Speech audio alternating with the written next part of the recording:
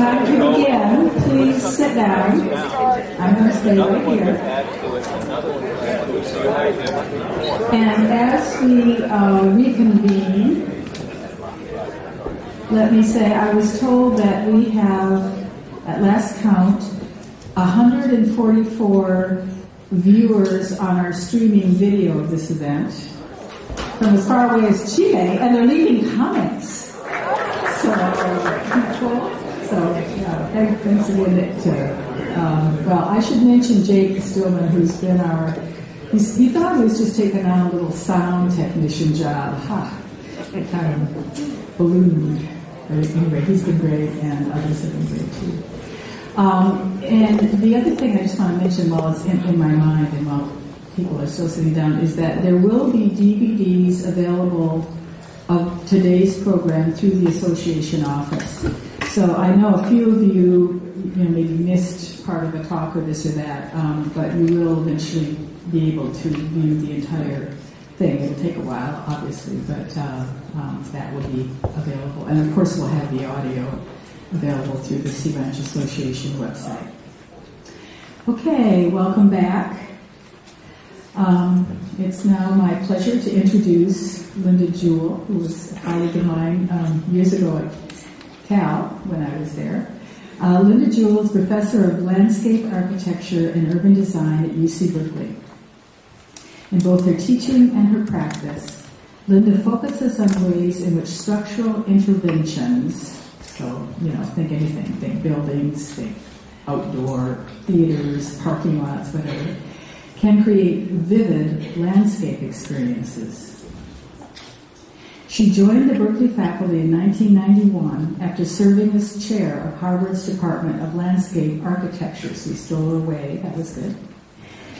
Her publications and design work have won numerous awards, and she has published widely on landscape, construction, and design, as well as producing several exhibitions. Linda Jewell, welcome.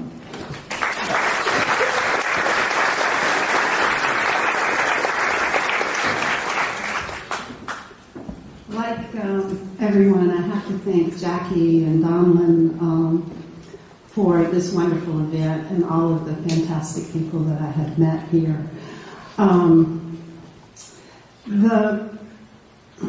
trying to think, I marked something out here.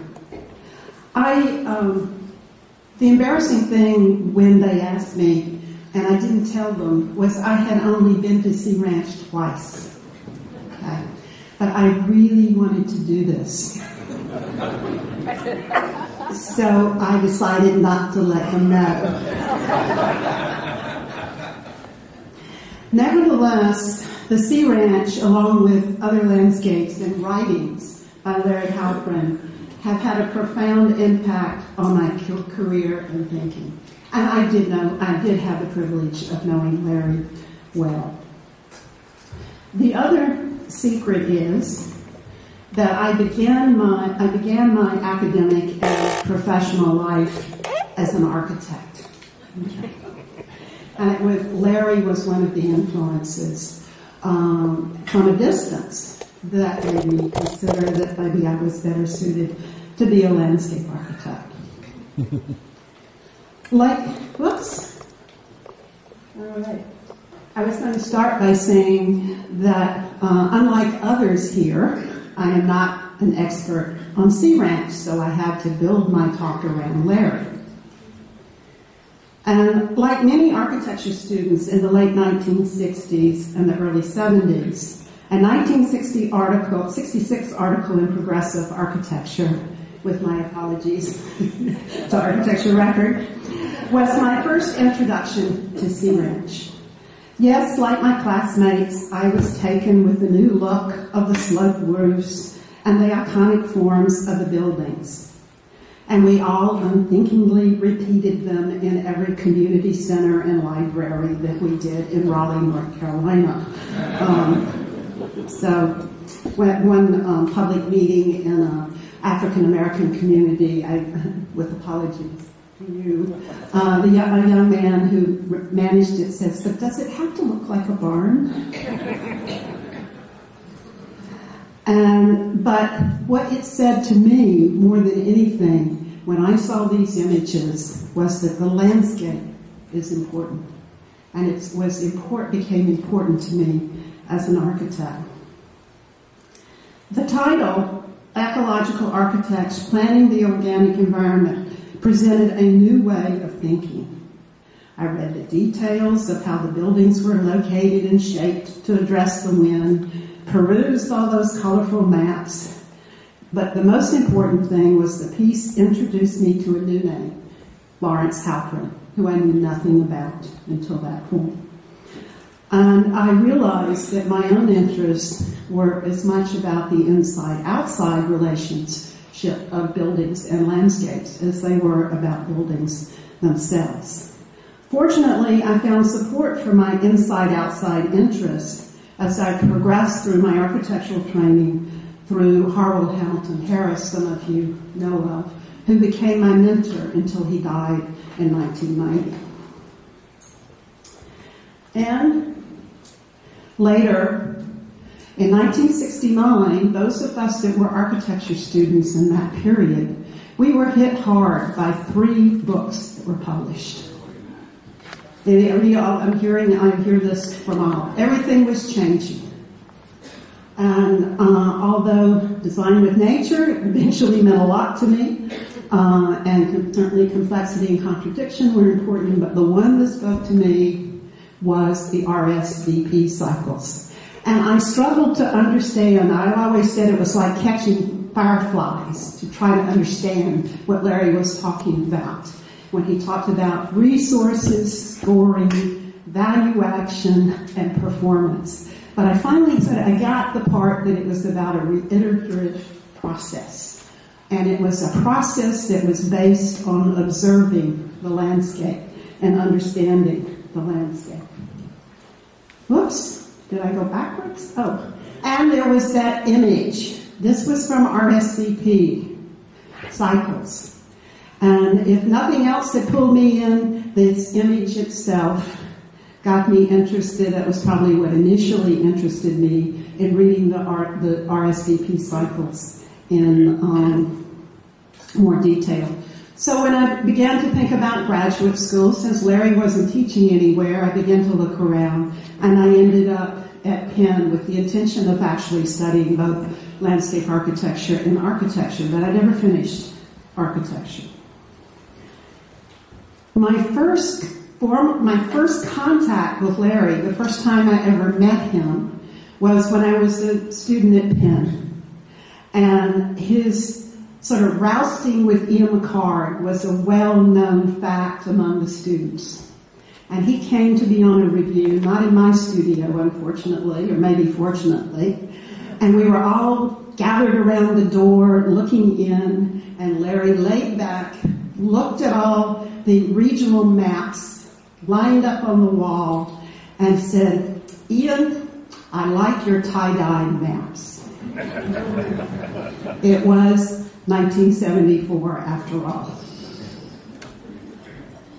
I didn't really get to know Larry beyond that. I took my copy of RSVP Cycles, and he signed it, and that was it. And then I first began to know him when I was chair at Harvard. He wrote me a nice note congratulating me. He would always talk to me at various events. And then when I came to Berkeley, I also had the opportunity to spend time with him, both socially and professionally. One of the best evenings was when my friend Rich Haig was in town. That's Rich right there. He once worked for Larry. I went out to dinner with Larry, Gary Ekbo, and Larry Halprin. If that wasn't a great opportunity, you cannot imagine. It was fantastic. And Garrett, and talk about rousting, they did their rousting as well. Okay. So I began most of my career, I've been interested in what I call on-site insight. How landscape architects in particular spend time on the site designing as well, on the site as well as in paper. And coming from architecture, I really didn't have that skill. and it took me a while to begin to develop it. And I think it's in us all, but you have to develop it. And so I began to write about that, and Larry was one of a number of people that I began to interview, because I realized that most of the landmark projects that I admired, whether they were by Hawthorne, Hay, Tommy Church, projects built by the CCC, making decisions on the site had been an important part of the design. They were not done in isolation in the studio. So I interviewed him for some academic articles, and then later he contacted me because he knew I had done an exhibition on outdoor theaters, which actually was with Jackie at the museum. And he wrote me and asked me, or he called me with Dee's help, could he borrow anything I had on the exhibitions that he was redesigning Stern Grove. And I spent a wonderful day in his office. I managed to keep my 12-year-old daughter engaged through the entire day. And I interviewed him about his process once again on Stern Grove. And I wrote an article, I proposed an article for Landscape Architecture magazine. At Stern Grove, it was very obvious from conception to the last stone being put in place that he was making decisions on the site as much as he was making them on paper. And that is part of the reason it's such a very, very special place. So that's the piece. But back to Sea Ranch. I had to talk about Sea Ranch. Okay? So I knew that the Penn Archives held all of Larry's papers. So I made a trip this summer and spent 3.5 days in the archives. What a fantastic experience. I saw many things. We've seen this many times now. What I didn't know is that it's a drawing about 6 feet long with some color on it. I couldn't photograph the 6 feet. Everything was bigger, more colorful than I ever imagined. I see Donlyn nodding his head. He saw them originally, I guess. I did put together a brief chronology of Larry to keep me informed. He started coming to the area in the 1950s. He camped here, he said, in 61 and 62. He was actually retained formally. He did some schemes in the early 1963. I'll show you one. Before any of the inventory, formally was retained in the summer of 1963. Did the environmental studies with Dick Reynolds in 3 months, July through September. And by December 63, Oceanic made the final decision to purchase the site. After that, he's written about it a lot, but his formal engagement as a consultant stopped in 66, although he continued to live here, obviously, and have contacts with certain projects. Whoops. One of the first drawings, this was actually in January of 1963, so this was before there were any environmental studies. Oceanic was just considering the project. And you'll see that although there's some indication of the importance of the coastline, it is not nearly as radical approach as he eventually went with. This was initially, at that point, it was called, he referred to it as the Del Mar Ranch, which is what it was. It then became, then became a North Coast Ranch for about 6 months. And this is where they were identifying where they were going to do all the wind monitoring and take soil borings. And then there were, of course, all the wind studies. When you go to the archives, they are endless. I had no idea. They would put Ian McCard to shame in terms of the rigor of the environmental information on this site. He did maps, he did soil maps, slope maps, everything imaginable. He had his own version of tie-dyed maps. He also very initially, he started some initial ideas and sketches, or the office did. Some of these drawings are by people in his office, clearly. Still North Coast Ranch. It doesn't want to move. And of course, everyone has seen this drawing many times, replicated many times.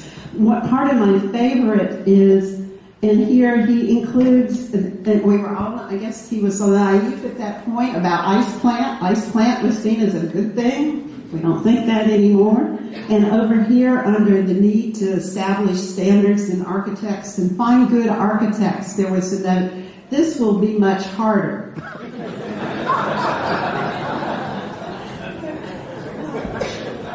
And he continued. This drawing would reappear and reappear, and his process was actually often to add notes on it. And he would gradually add notes about what was important. One of my favorite was the Italian hill town scheme, because when he was trying to think about what this place would be, he thought about the places where he thought architecture and the landscape were what he was after. And I don't know with what rigor he was interested in this, but he drew it, and I think it's a fascinating drawing. And of course, many of you have seen these. We've moved into 1964 in the spring, where his notebooks show many of his studies for how to reorganize the landscape. And then just a comment on how he often worked. These were drawings, these were post most of the work, but they were drawings to explain what he had done. And he would work them out in the sketchbooks, then blow them up, watercolor them, and then blow them up much larger for presentations. And one of my favorite is, and throughout the notebooks, he goes on and on about the awfulness of suburbia. And I love this little drawing right here. It's about, he didn't want a cutesy pie subdivision. And that there he wrote UGH, U-G-H. We've seen some of this before. The level of study was incredible. I'm only showing you a few of these things. I had to take them with my camera, with my iPhone. Thank goodness. Bless the iPhone. And here you can see things have begun to take shape here. You note here the brown are areas that did not perk well, had standing water. He was trying to work schemes around. This was the second part of phase one, I guess. And he went through multiple road alignments on those. You see here.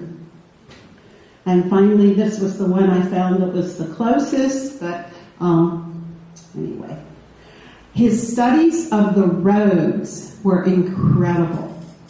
He did drawings, endless drawings of exactly how this road, he would always do, this is the bad way to do it, this is the way I want you to do it, kind of thing here. And I'm sorry they're not clear. Some were abandoned, obviously. I don't know where he was proposing that, but there was a little structure to hang over the landscape. These are two of my favorite. I suspect they were done by people in his office. I don't know. But the issue is the care with which every little piece of infrastructure was planned. Even right down to the drainage structures that we think of as being innovative today, he was doing them then. And then there was the model homes. When he began to work with both Escherick and Donlyn et al., he also would generate schemes. This is one that I was mentioning to the Escherick crowd that I suspect came from their office rather than not from his, but I don't know. And in 1965, a lot of the work was focused on his own house. And these are some sketches from his site. These are those of you that were there last night. You may relate some of the movements that he was experimenting with here. And then, of course, there were the workshops. right here in his notebooks in July of 1966, he most definitely planned the workshops at that point. It's unclear to me in several points he mentioned that the first one happened in 68. I don't know if that's a failure in memory or in fact it did stop in 68. Maybe there's someone here who knows whether they started in 66 or 68, the first one here at Sea Ranch. Nevertheless, they happened, and we had all of the cavorting, semi-cladded people that we saw earlier. This was part of the draw for me, I have to say, being, from a small southern town, and I saw, mystical California out there and everyone cavorting on the beach. That was part of the appeal of the whole RSVP cycles in Sea Ranch. This is one of my very favorite drawings in his entire book. Like 30 years of books right here. Sea Ranch was done in 1965. And now I'm just going to take you through a collection of these. What surprised me was the frequency with which he drew individual plants. His horticultural background really came through. And I think it gave him insight for what a single entity means in a broader landscape, how it can change.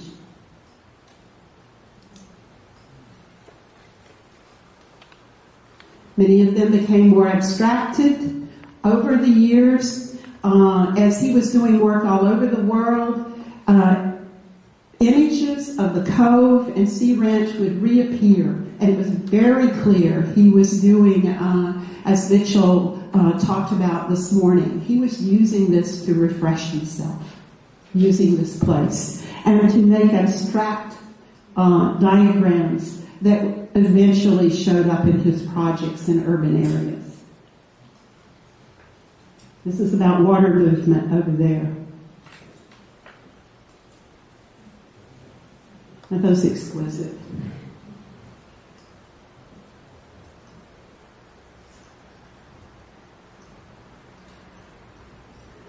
Okay, it was my privilege to know Larry, to have him as a part of my education.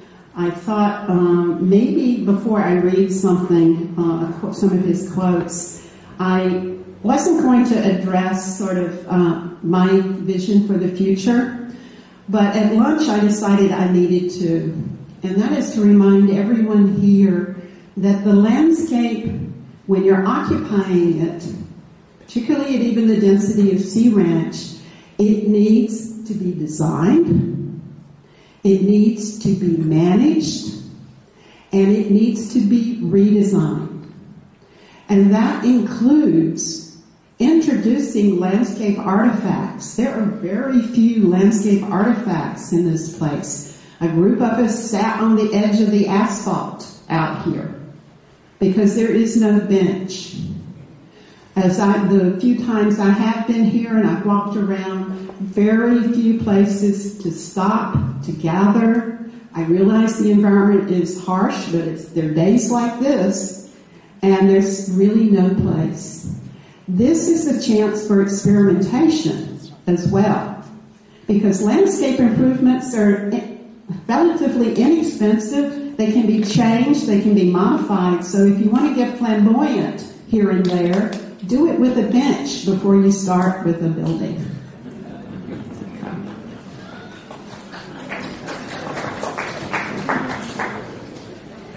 All right, I have one final, can I read one final thing from Larry? Okay. He goes on and on about the importance of Sea Ranch, but he says, perhaps the most memorable feature of all these hauntingly beautiful places that he visited were that the whole place, rather than anyone, was about the whole place rather than any one building. And that the entire place had a memorable and coherent place. For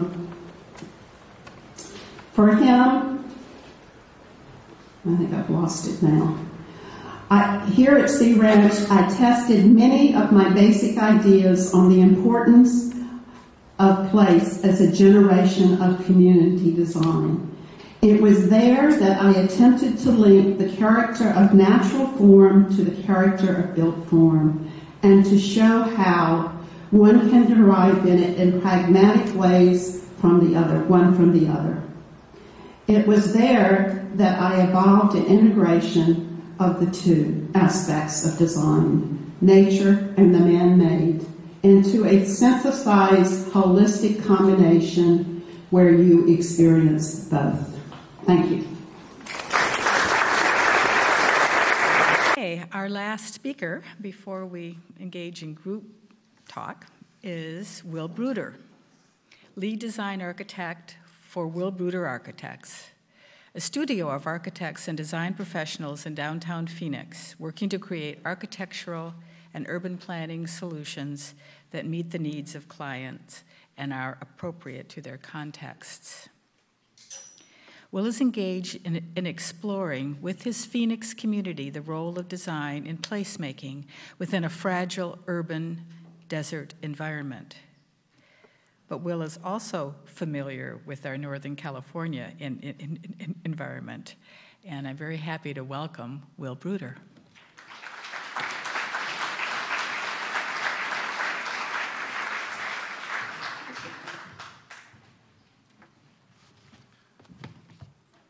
It's a privilege to be here. This is my second trip, so you don't have to feel sorry. But when I entered architecture in 1965, this was the point of discussion of all of us. It was prescient, it was relevant, it was challenging, it was right. It took me a long time to get here. I had the good fortune, and the title is Looking Back, briefly, because we've had a long look back this morning and this afternoon. I want to look forward. But this is the place, and it can't be denied. I had the privilege of knowing Larry, working with Larry, calling Larry a friend. It was a very special decade or more that I had. On my first trip here, about 5 years ago, we stayed in Unit 9. Remarkable. We spent an afternoon with Larry below his house. Totally remarkable. I was totally bitten with the idea. I had the privilege of the invitation from Donlyn, and then I started to worry. Because what was I going to talk about? After all, Sea Ranch at the base was just a developer, a development, a land deal. What was it really beyond that? The map that's been used for almost 40 years is a real estate map to show people around. The 50th anniversary is remarkable, and you finally got it. 60 miles of trail, the guide to this place as a landscape, as a place to live, and not just a land deal. But as we look at it, we know that it's much, much more than that. And circumstances came to pass. It was the right developer. It was the right representative, the right vision in Albuquerque. Project always starts with a great client. You can't do architecture, you can't make a community without a great client in these sort of non-ad hoc but real focused endeavors. After that, take some architects. And what an amazing coincidence, not just architects of the land in Larry Halperin at the right moment, at the right time, but Moore, Turnbull, Whitaker, Lyndon, and of course, our friend over there, Esherick. They came together, young minds, mature minds, experienced minds, ready to take on the world, because this was the early 60s and they were the top of their game. They were dreamers, they were visionaries, and they came to this place and they analyzed the land. And again, Larry's vision was beyond the landscape and the sketches and the mapping and the thoughts, because he knew the land was preeminent and that the whole team would have to be sympathetic. He knew both the experienced Joe Esherick, and he knew the young folks across the bay that were really thinking properly about the subjects. They were doing delightful small things. And Joe Esherick had a fine hand for fine-grained work and was a leader of the academy, was a leader of everybody following in William Worcester's footsteps. It was all very special. And this was the barren site they first built on, with all the planning and all the efforts and together. And this, in essence, is one of the most important moments of Sea Ranch, was Condominium 1. It was like something nobody had ever seen. I'd not fully appreciated it until Thursday night when Donlyn shared the fact that this was one of the first condominiums ever built in the world. That was vision. That was very special. In planning, in individuality, but it was built around modest occupation. It was a second home development. It was this idea, though, of the memories of the great towns of the world, the great communities that grew organically. You come to it, it's like nothing you've ever quite seen. It's so familiar and it's yet so original. They connect, they intersperse, going through the indoors, outdoors, because architecture happens from the outside in and the inside out. And this was a perfect harmony of professionals striving for that evolution. So here we are, looking back. The hedgerow houses is seminal and important to this whole idea of a place, as was Condominium 1. The first strokes are laid down, and they are at the heart of Sea Ranch to this day. And again, with the privilege of the tour that Donlyn gave us yesterday, into the back corners and the energy of this place, from his living room and home himself over off one of the meadows, we began. So here we go. The future begins with the past. We cannot build solidly without the foundations of what we've learned. We have much more than 50 years on this coast to have learned from. But on the left is the fence line of the wonderful sketch, the barn. And here we are standing at a portal where man-made embraces nature and frames the whole proposition so elegantly. And there in his hand is the Sea Ranch map. And we're looking about the spaces in between, and we're looking at this edge condition. And by and large, for the first third of the development, both in the meadows and in the forests, all of those beautifully poetic, choreographed moves was not just about people. It was about cars, it was about hiking, it was about finding these little nooks, it was understanding the logging that happened before and finding the opportunities to place a residence. It was about just nestling and cuddling and gathering and separating, but in a very wonderful scale. So as we think about the future of Sea Ranch, remember scale and proportion, because that is from which it is all magical. Look at these small, wonderful structures. A recent past, and from the beginning, there was something intuitively comfortable. In this day of digital renderings and all kinds of visualizations, it still comes down to plan and section. And what makes all these houses, these wonderful inventions of Sea Ranch so special, is their mastery of the finest. I mean, we're talking spaces that you guys are occupying there, 900, 1,100, 1,200. It seldom gets larger.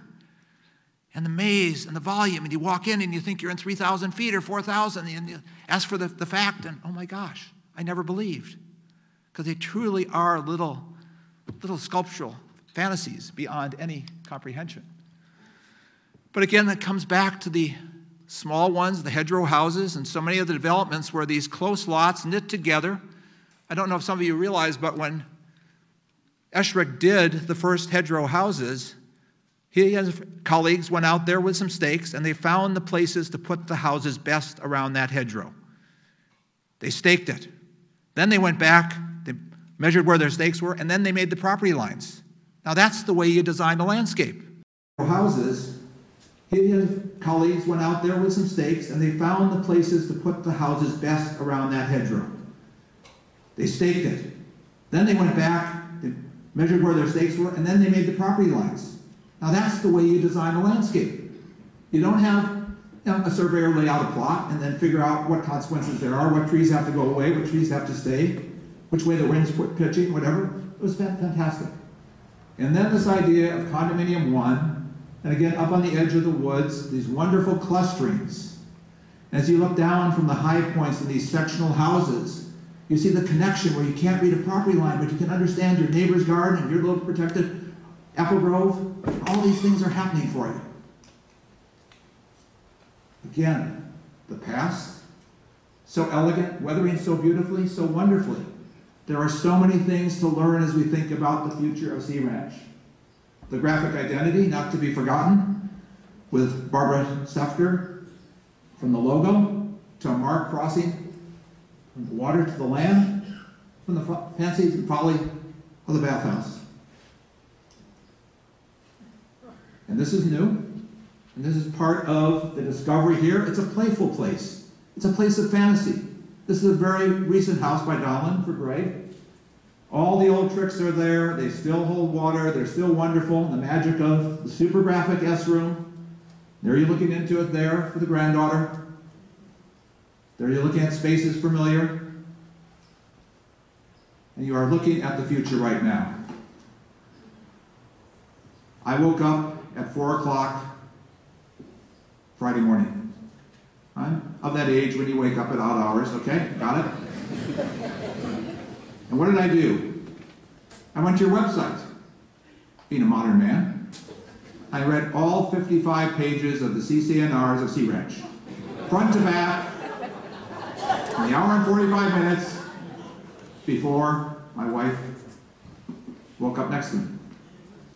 And that was the best thing I could have done for myself, because I read those, and I'm laying in the bedroom of the Ramirez residence with our wonderful hosts, Gabrielle and Sarah. This wonderful collaboration between their architects, Norman Mahler and Judith Schein. It's a magical little house. And I was sitting after I finished reading the CCNRs and went back and forth because what did I miss? I didn't miss a lot. They're wonderful, wonderful documents, and they served you very well.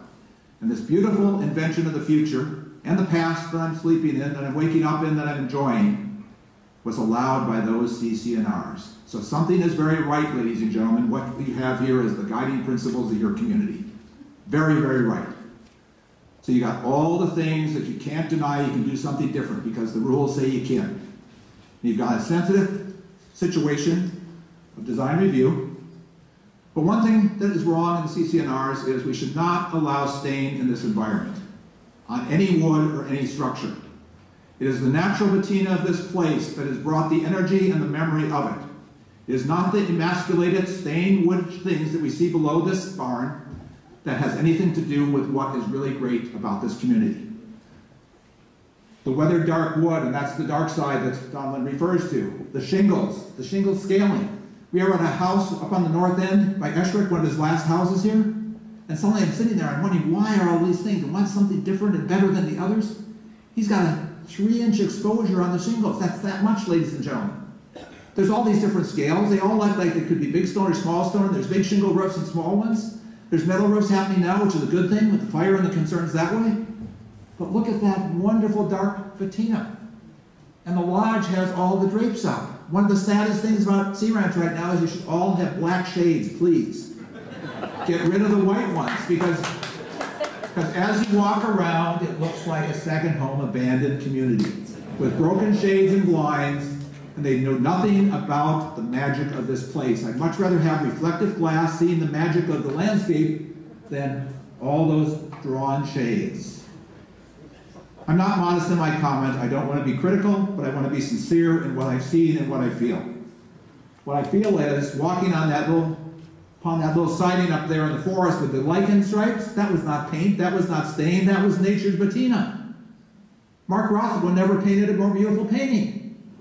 Look at that. And you have it every day if you let it happen. And yet it's not happening when we get worried about the wood, but you do really great maintenance, and I know it costs something.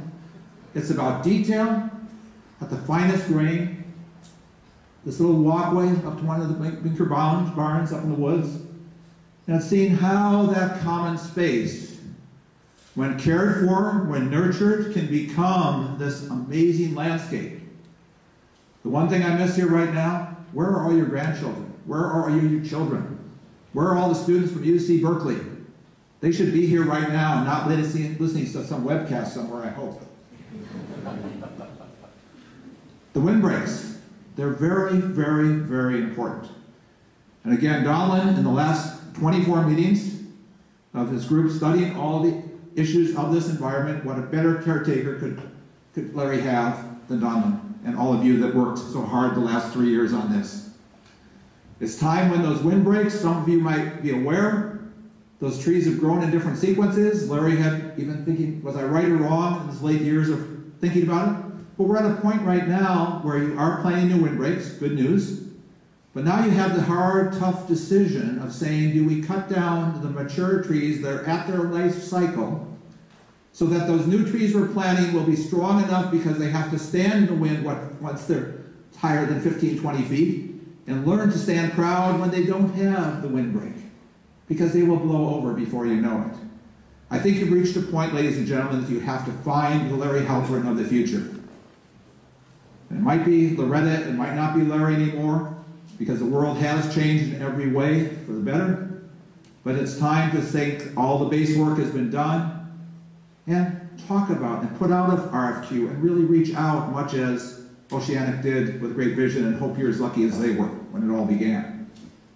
But phenomenal challenges happening. Now on the left you see hedgerow houses.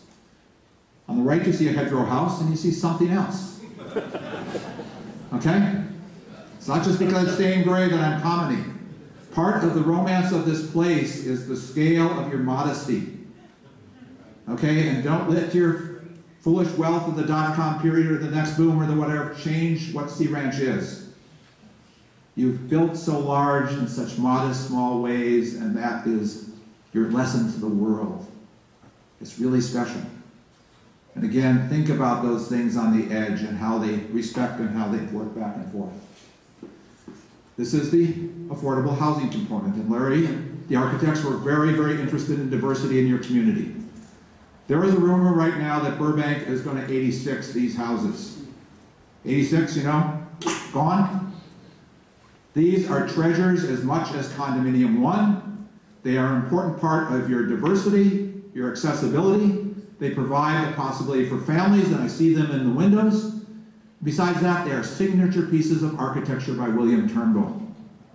These could be some of the most important buildings on your community, and sure, they're a little bit shabby right now, and sure, they might be a little bit hard to take care of. But when you look deeper into what you have here, to lose these would be tragic, totally tragic. We have such great opportunities right now. There's an area to the north that's some transfer land. It's land that has some other opportunities. So, thinking about transfer land, thinking about other availabilities, there is a way to give a balance and a new vitality of new ideas to this community, which is what we'll need for the next 50 years. It can't just be cast in amber. Nature is not, neither should its architecture and its ideas and planning. Now up near the airport, there's an interesting opportunity that I'd like to put forward. I do see some educators in the audience, and I'm very happy for that. What about an idea that we have a design laboratory, much as it was when Larry and the guys got here to begin with? What if we take on the challenge? We have a wonderful building here, again by William Turnbull and the group. What if that building becomes, maybe at the beginning, a summer design camp?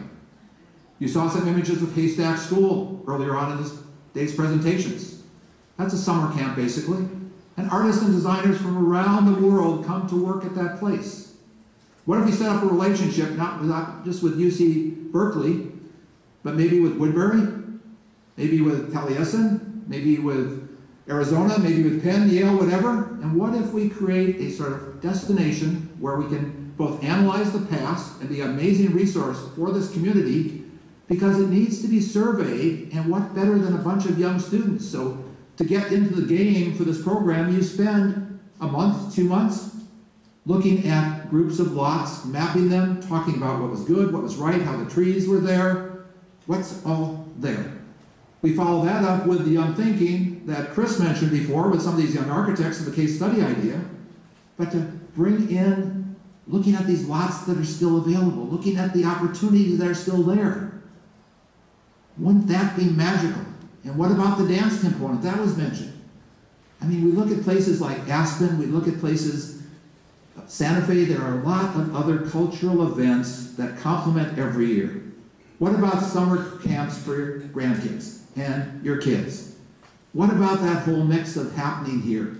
Because it's a little bit right now too much like, you know, a place for all of us, okay, to just find comfort and happiness.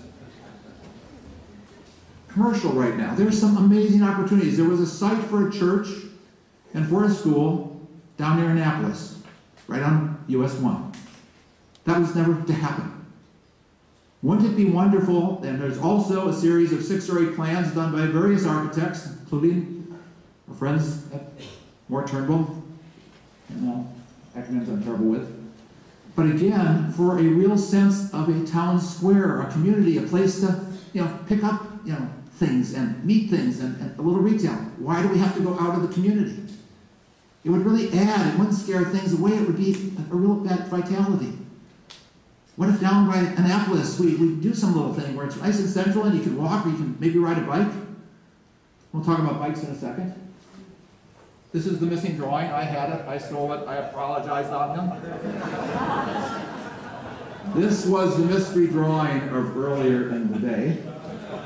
I did not really take it, but it was maybe just meant to be. Because as we look at what was diagrammed, wow. What happens if, as we build this community out, we can resourcefully look at the count of Coastal Commission and where the density is? We now have a generation that is the millennials. I'm a boomer, good, bad, or otherwise. But somehow on the opposite ends of the bookshelf, my end and their end, we found a search for authenticity, for community, for city, for third places where we sit around. We all were thinking we're going to be in our bedrooms or our computers. Wrong. We're going to be with people. We're going to have the best coffee. We're going to have these wonderful celebrations of food. We're going to go to public markets. Where's the farmer's market in the middle of the Sea Ranch? Wouldn't it be great if they came here and we had a Saturday market here? Maybe a Wednesday one too. These sort of opportunities are what make cities. And so we're at a great thing because those millennials are really Sea Ranch's future, and we're only the caretakers of a few more moments. We need to make this prescient and not lonely and abandoned, as I've heard north of Fort Bragg it is. This coast is fragile. This coast is special. Let's make 50 years, that's a legacy about these people investing and coming here. But look at the sprawl of those wonderful courtyards, those wonderful places. And all this with a careful look of some professionals from your own democratic constellation of the process here, which I understand is unique, and it is wonderful. But again, in this democracy that you've created, I don't see anybody that doesn't look like me in this audience. I think you all know what I mean. That's not healthy for all of us because we have an amazing world. And it's getting better because of that diversity. The bicycle. We have 60 miles of walking trails. It's remarkable. And now we know how to find them. It's really wonderful. We share some of them. It's good. It's really, really good. Why can we not get 10 miles of bike paths that complement your own safety, your grandkids' safety, your children's safety? There is a plan afoot or discussions, and I know I'm walking on things that are sacred, and I'm going to have the left side, and let's see a show of hands. I never would ask for that. But what about bike paths? They're healthy. They're the future of our cities. Look at our cities. They've totally been transformed as walkable, livable, bikeable. And we're loving it. We're moving in so we can come out here on the weekends or when we get some free time. Or we get this whole energy going for us. What a great opportunity, because that is a dangerous road. And you've eliminated the whole western coast of America and their journeys up and down. You've disenfranchised them, created a dangerous world, let alone what it could mean for you. You could ride right up and go next town up, you could go down tonight for dinner off campus. It'd be a wonderful thing. Think about bike paths. I really am serious about that. So, we've talked about a lot of things, haven't we? Haven't talked about health and aging. That's one of the considerations that we have right now, because a lot of us want to know that we've got instant medical care close at hand. What if there was a little place that was a clinic, was some sort of support? What about there's some place for aging in place out here? Some of you might like to stay here. Might be really good. Might be a way you can still hang out with the friends and be here and walk the trails when you're feeling good and sit out in the sun on a nice fall afternoon like today. So aging's there. How about a radical idea? Much more than just the developer's dream. This is a remarkable world treasure. What about that? I think I feel a lot of hands up for that right now. This is a totally special place. Special places are very, very endangered in the world we occupy. I would challenge all of you to start a process and start a new committee And that new committee is called the Next Committee. N-E-X-T. No acronym, just the next. Tomorrow. It's not scary. And the first project of the Next Committee should be to do all the research and put all your energy into find out what it would take to make Sea Ranch, the Sea Ranch of California, a UNESCO World Heritage Site that would enjoy the protection beyond the protection you've given it in your wonderful stewardship of this place, and hold it not just for your children and their children, but really let the story of what happened here be legion to the world and not just a hearsay conference on a 50th birthday. Thank you very much.